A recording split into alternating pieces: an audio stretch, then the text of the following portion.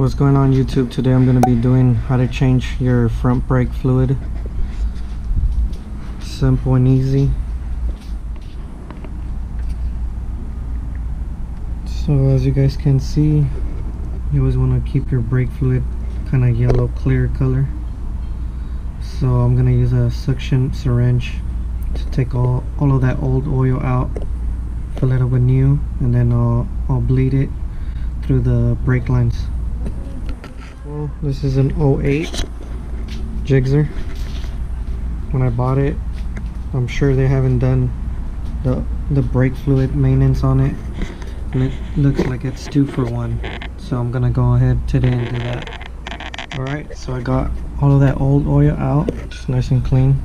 I want to show you guys, that's the new oil that's going to be going in, and show you the difference on how old this oil was. So they usually recommend changing it every 5 years. Look at that difference. So now I'm gonna put some new oil in there, and then I'm gonna bleed it from the front brakes. If you guys are gonna do this on your own, make sure you don't absorb it or bleed it all the way out to where it gets air bubbles, because then you're gonna have to redo the process all over again. So just try to keep an eye out on the reservoir. So what you guys want to do is keep the valve here closed. So then you're gonna go up here on your front brake and pump it twice, and then on the third time you're gonna hold the brake lever and then open up the gauge here, so you could just create some pressure to release all that old oil. Press down on the brake. I'm gonna close down the gauge here, so you gotta repeat that a few times.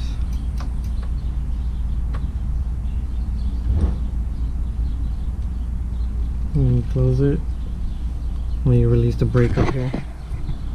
You see how I'm holding it, and you let it go. So the dirty oil is still in there on the brake lines. So going in here.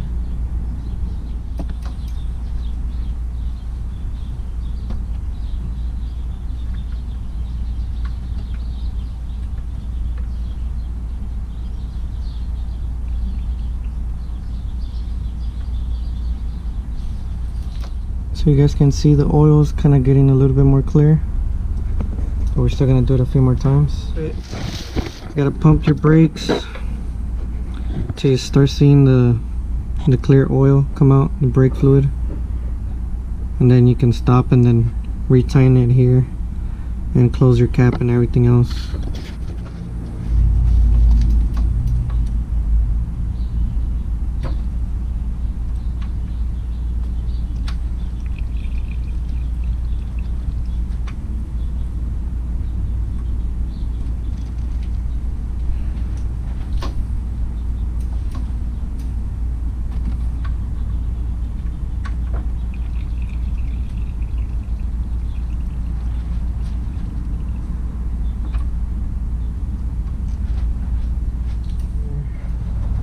You guys can see the big difference.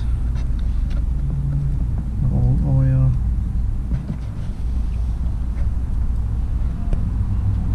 So you gotta make sure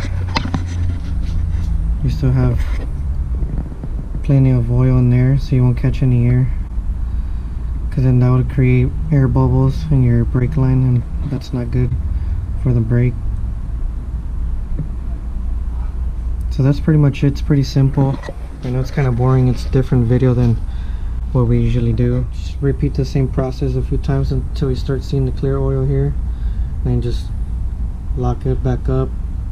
If you need to fill this up again, your brake reservoir there, fill it up, not too high because you still got to put the little cap on there.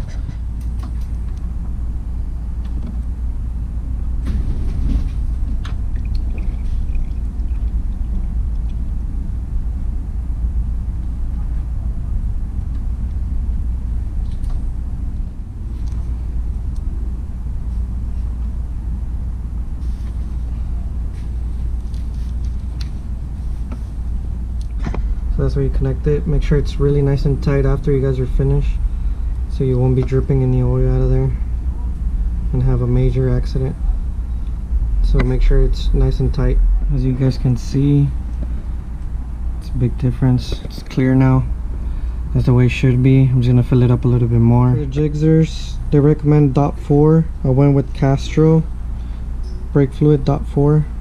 Synthetic brake fluid. It's my first time using it, but I've read a lot of good reviews about the CASTROL brake fluid. So if you guys like the video, make sure you guys give it a nice big thumbs up. Subscribe if you guys are new. Let me know if you guys want to see part 2 while I do the rear brake fluid exchange. Catch you guys on the next one. Let me do something a little different, just a little different. Let me do something